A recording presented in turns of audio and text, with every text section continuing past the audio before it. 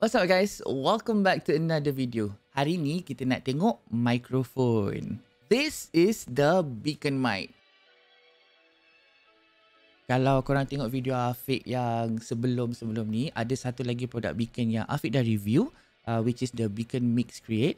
So company beacon ni merupakan company yang diterajui oleh dua orang bekas pekerja TC Helicon yang work on the Go XLR. Seperti yang korang tahu, seperti yang korang arif, Go XLR ni merupakan satu device, satu mixer yang memang dah banyak sangat content creator kat Malaysia ni pakai. And it is a very good device yang Afiq sendiri pun guna setiap hari. Bila diorang leave their positions dekat Go XLR and then they started out beacon, diorang punya objektif utama ialah nak push lagi the design, the capabilities untuk produk-produk yang boleh content creator seperti kita gunakan. Okay? Jadi ini adalah salah satu produk yang available upon launch. Selain daripada mikrofon ni, kita ada beacon mix create, kita ada beacon mix, dan this is the beacon mic. So yeah, okay guys, first impression, kotak dia a lot better daripada beacon mix create yang memang ketara sangat. Dia punya kualiti kotak tu agak rendah. Yang ni memang nampak premium balik lah. Tak tahu lah kenapa ada beza dekat situ dari segi kualiti kotak. Tapi tak apa, kita beli barang bukan beli kotak. Dekat tepi ada tulis beacon mic, lepas tu dekat belakang ni ada logo dia. Dekat bahagian atas ni pun sama, ada beacon mic juga. And on the sides we have a few more of the beacon logo.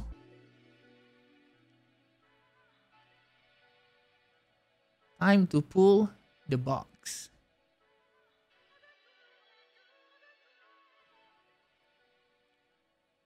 And we can see the beacon mic logo and dia punya tulisan dekat kotak dalam. Harap-harap beacon mic kita masih berada di posisi yang sama. Okey, dekat bahagian atas kotak ni kita ada satu card warna merah.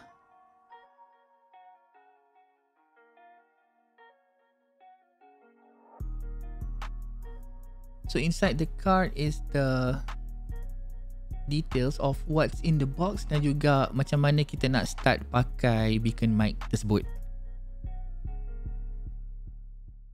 Dan dekat dalam ni kita ada, this is an extension of the 3.5mm cable. Dan kabel ni berwarna putih. So let's say kalau macam kita nak gunakan headphone jack di bahagian belakang tu, kita boleh extend dia panjang-panjang. Also included is the USB Type-C cable in white. Dan korang boleh nampak kabel USB Type-C ni memang panjang gila weh dia bagi. Memang melengkor-lengkor kat situ. Memang panjang gila. And last but not least, we have the USB Type-C to USB Type-A converter, just in case PC kita tak ada USB Type-C.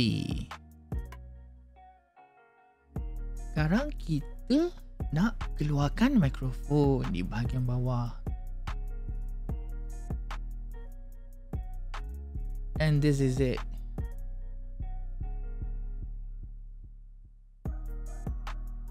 Rupa dia memang standard dynamic mic yang kita selalu nampak. Ada iras-iras show SM7B jugalah. Terus terang memang nampak lebih kurang je. Tapi dia warna putih. Sebab Afiq beli warna putih. Kita buka dia punya cover ni dulu.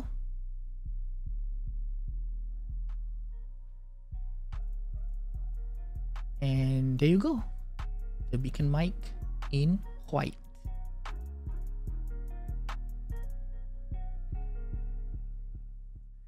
So let's have a look around this microphone. Dekat belakang dia ada dua port, iaitu 3.5mm port untuk headphones dan juga USB Type-C port untuk power dan juga data. Di bahagian depan tu kita nampak ada ring, iaitu RGB light dia. Oh, sebelum tu macam biasa, harga dia. Harga dia kalau korang check dekat website iaitu $279. Tapi dia belum masuk shipping dan juga tax. Dekat website tu sendiri memang diorang boleh ship directly ke Malaysia. Jadi dia ada shipping cost dia. And then dah sampai Malaysia nanti ada dia punya tax. So nanti yang tu kira kemudian lah. Okay, pandai-pandai lah korang. Okay, jom kita tengok mikrofon ni dengan lebih dekat lagi. Dia punya putih ni is actually matte white. I don't know if you guys can see it clearly daripada video ni lah. Tapi dia memang clean lah. Memang clean. Lepas tu everything is in white. Even the cables are in white. So that is a really nice touch. So depan ni dia punya kepala. Dan dekat tengah ni dia punya LED. Dia ada lampu. And then this is the part yang kita lekatkan pada kita punya microphone stand. Dekat bahagian belakang ni kita ada dua input or output, iaitu USB Type-C dan juga 3.5mm headphone. So this is the headphone and this is the USB Type-C untuk kita pasangkan pada kita punya komputer. Let's have a closer look dekat dia punya software. Mula-mula kita kena download dulu Beacon app ni supaya kita boleh install dekat dalam PC yang kita nak pakai mikrofon ni. So pergi dekat website, lepas tu download, lepas tu install, and kalau dia suruh kita restart je. Because upon installing Beacon app, they will also install a bunch of like virtual audio stuff. And benda tu kadang-kadang dia memerlukan kita untuk restart kita punya PC lah. Okay, Beacon app dah install. Sekarang kita sambungkan kabel USB Type-C ni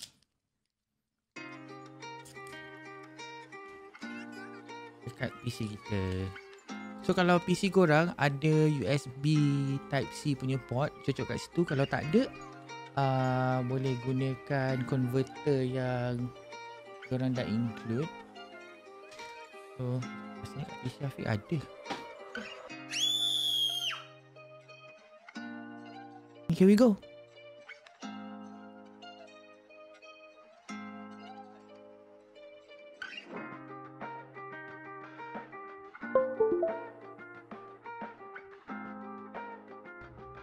Ini tengah loading ke apa kan.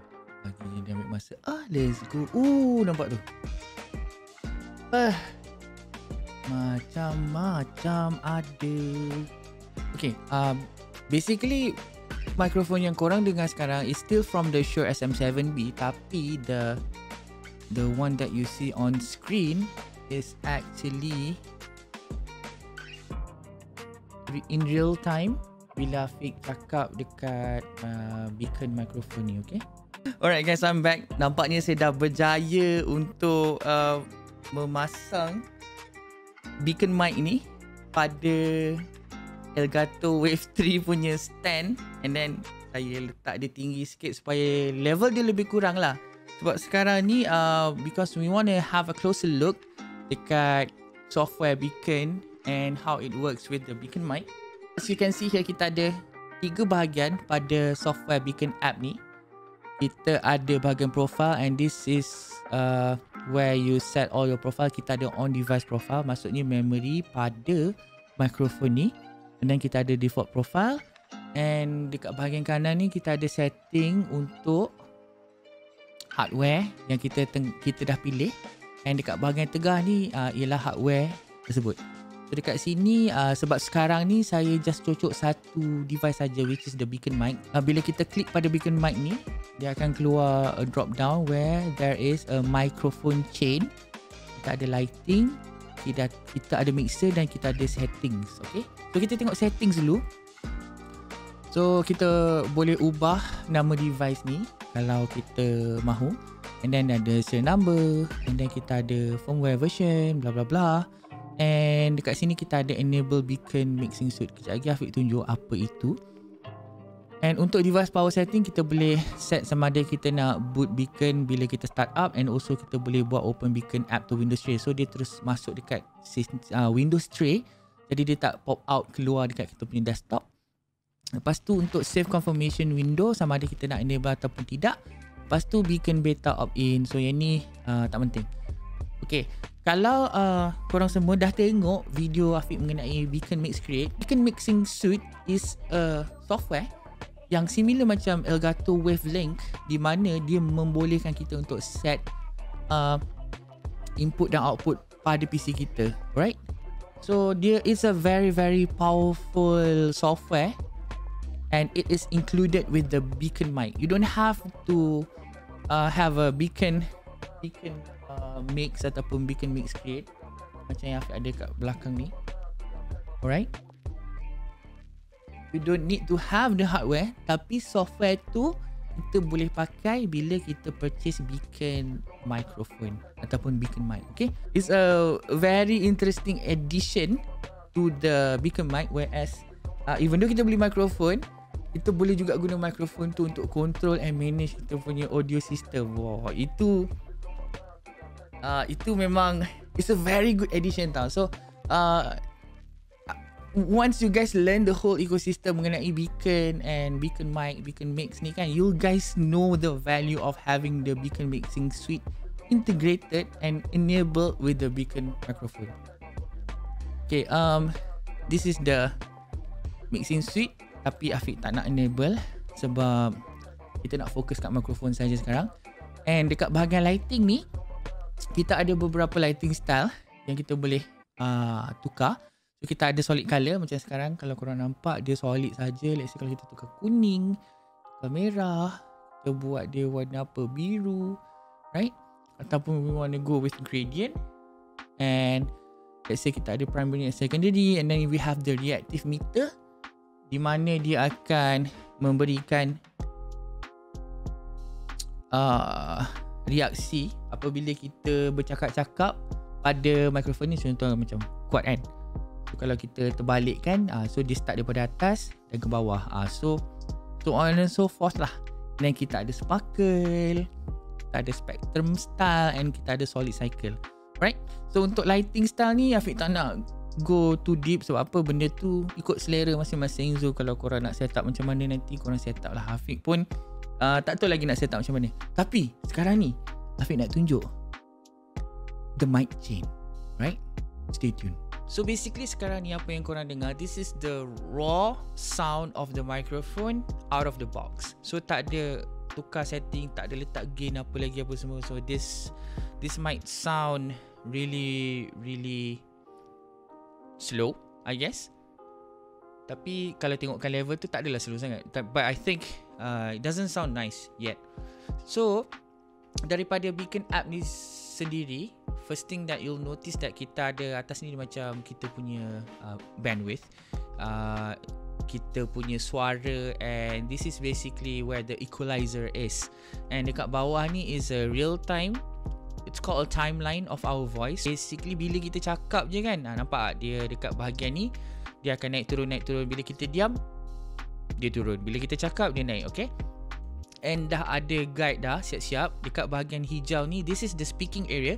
Generally you want to adjust your microphone gain to have kita punya speaking voice inside the speaking area. So sekarang ni dekat 7 decibel, and then bila kita naikkan slowly bit by bit, and right now I'm at berapa, 12, 13, and I think 13 ni macam just nice lah. So bila Afiq cakap and bla bla bla, what's up guys, welcome to the stream, Afiq rasa hari ni Afiq nak makan ayam goreng, walaupun pada setiap hari Afiq memang makan ayam goreng, jadi tak salahnya kalau Afiq nak makan ayam goreng hari-hari kan. So let's go lah makan ayam goreng.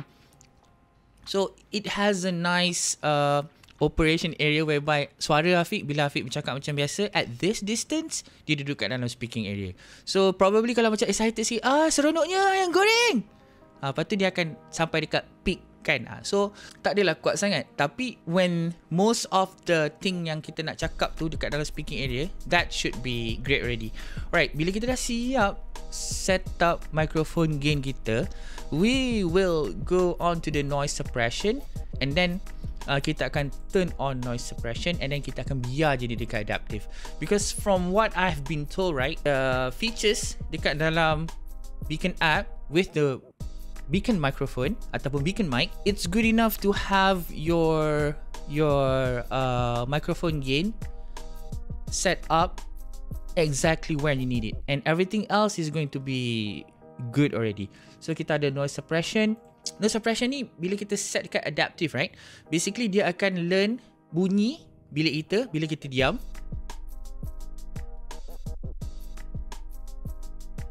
Nampak dia macam gerak macam tu kan. Okay, itu dia tahu, okay, itu bunyi bilik. Jadi bila bunyi bilik, jangan masuk dekat mikrofon. So bila kita cakap, dia detect voice kita, right? And then adaptively dia akan learn kita punya bunyi bilik. Kalau kita bertambah ke, kita tambah kipas lagi ke, ataupun ada bunyi construction ke, whatever lah kan.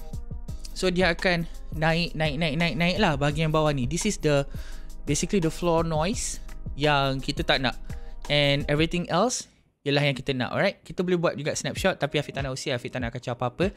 And bila dia sampai je dekat bawah tu, dia akan tutup mikrofon. Tapi bila kita cakap je, dia akan naik balik.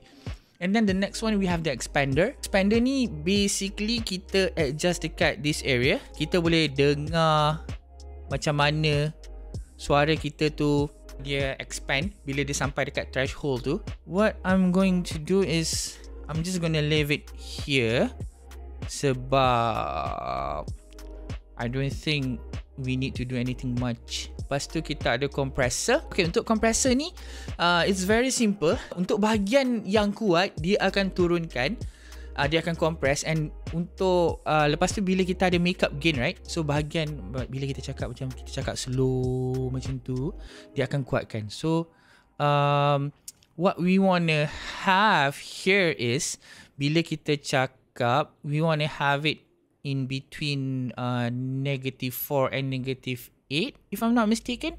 On average, -6 lah. This is from the research that I did. Ratio ni standard, 4:1 ni standard. And then attack and release ni basically the amount of compressor that is involved. Compressing that is involved. So nak explain in the specific term pun Afiq tak reti. Jadi I'm just going to play around with the makeup gain and see if I can like adjust dia punya gain ni. Tapi I'm gonna leave it at 0 first. Semua segala tweaking ni Afiq akan buat kemudian, sebab akan ambil masa yang sangat lama. Last but not least is the headphones, di mana kita ada mic monitor yang kita, bila kita cocok headphone dekat belakang mikrofon ni, dekat belakang ni, sini. Ya, nampak? Okay, bila kita cocok mikrofon kita kat belakang ni, dia akan feedback balik without delay suara kita. Jadi kita boleh nilai sendiri bunyi tu macam mana. And also level control untuk headphones. Jadi kita boleh set up dekat dalam mixing suite tu untuk output audio pada headphone jack pada beacon mic ni. Lepas tu dekat headphones ni juga kita ada its very own equalizer. So kita boleh adjust bass, mid, treble, subwoofer even. So let's say kalau macam kita nak fine tune kita punya headphone ni for us to be able to listen to footsteps ke kan. So it's very interesting to have a separate equalizer for the headphones.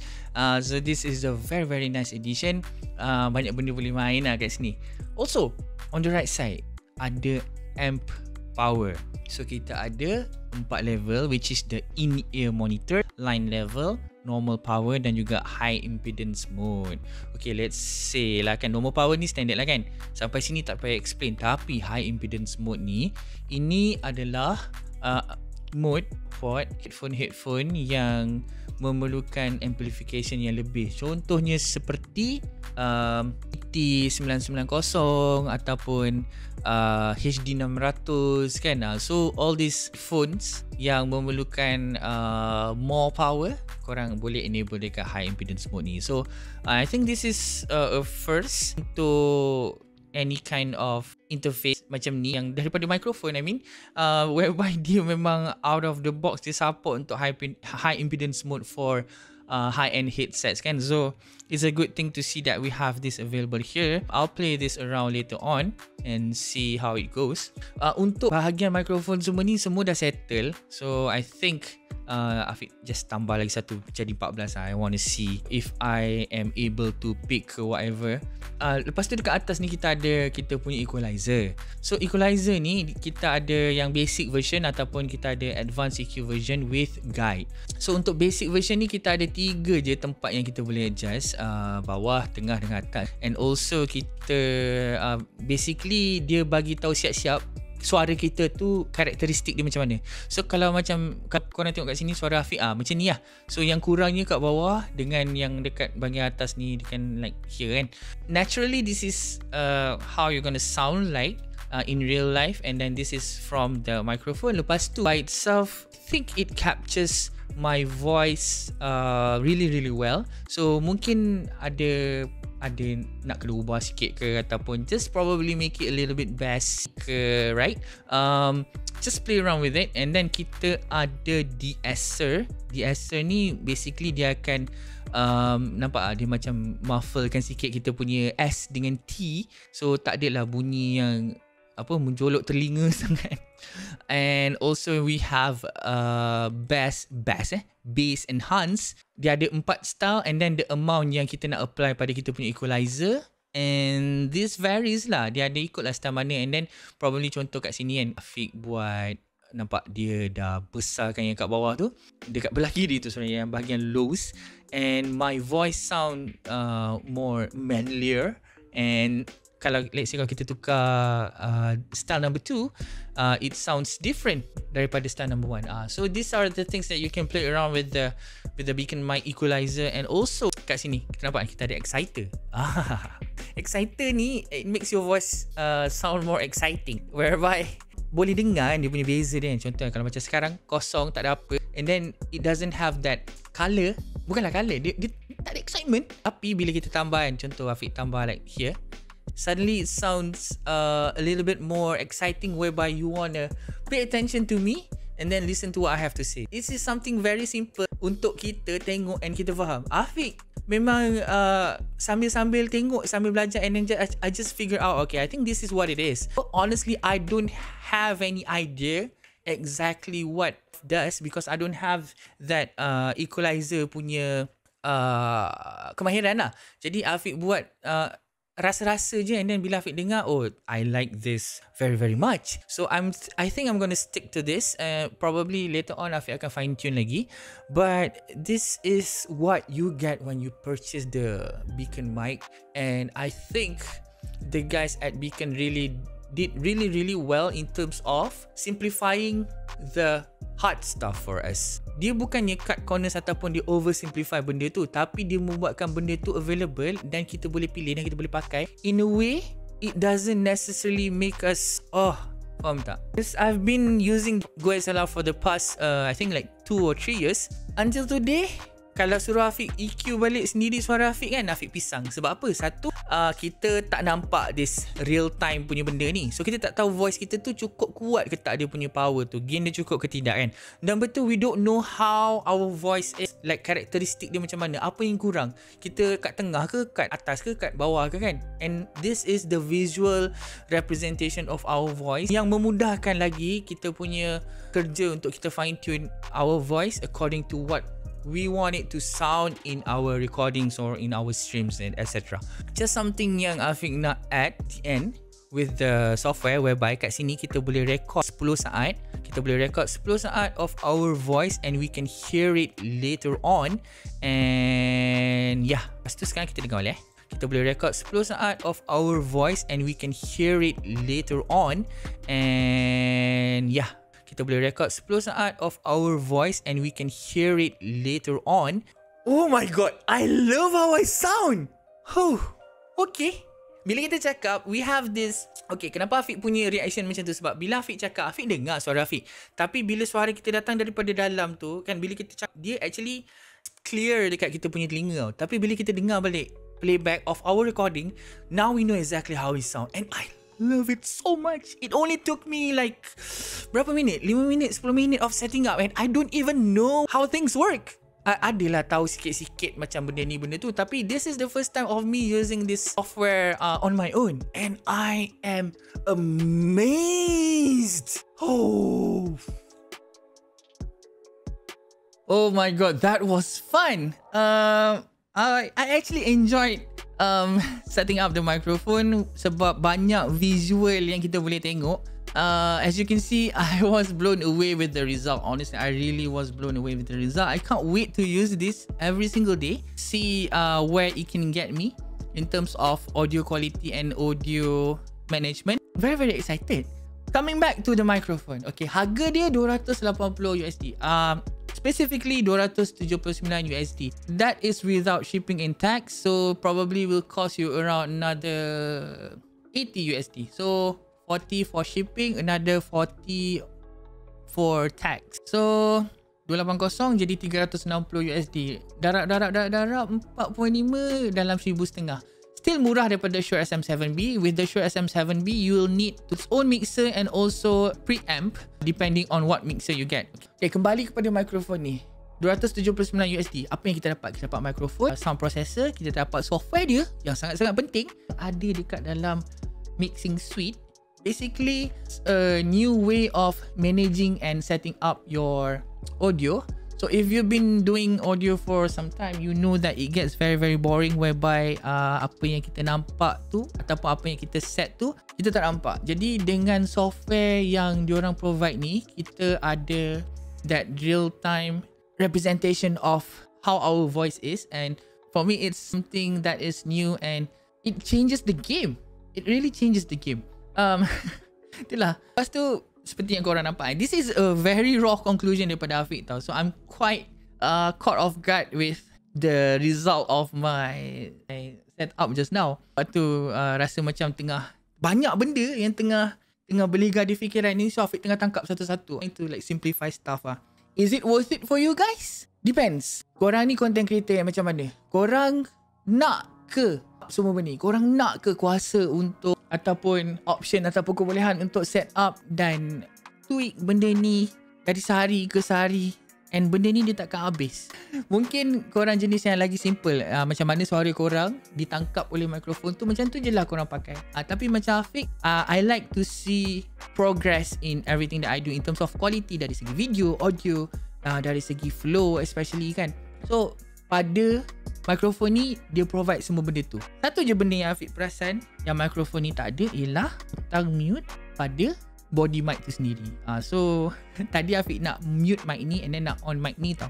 I'm not saying that it's bad, sebab kalau ikutkan pada mikrofon dynamic yang lain pun tak ada juga. Tapi considering that this is a USB mic, you would think that it have its own mute button, right? So tu tak apa, itu kita tolak tepi.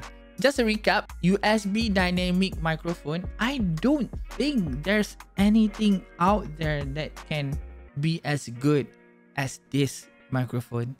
The beacon mic is in its own category. Untuk USB mic yang lain, Afiq rasa nothing comes close. Sebab tak ada yang datang dengan software dia sendiri yang as powerful as this. So I have to say, the amount of money that you pay actually comes a lot daripada software tu tau. The hardware by itself memang dah very good. Software that seals the deal. Oh, and also the color putih, lepas tu ada RGB lighting lagi. That's just the cherry on top lah kan.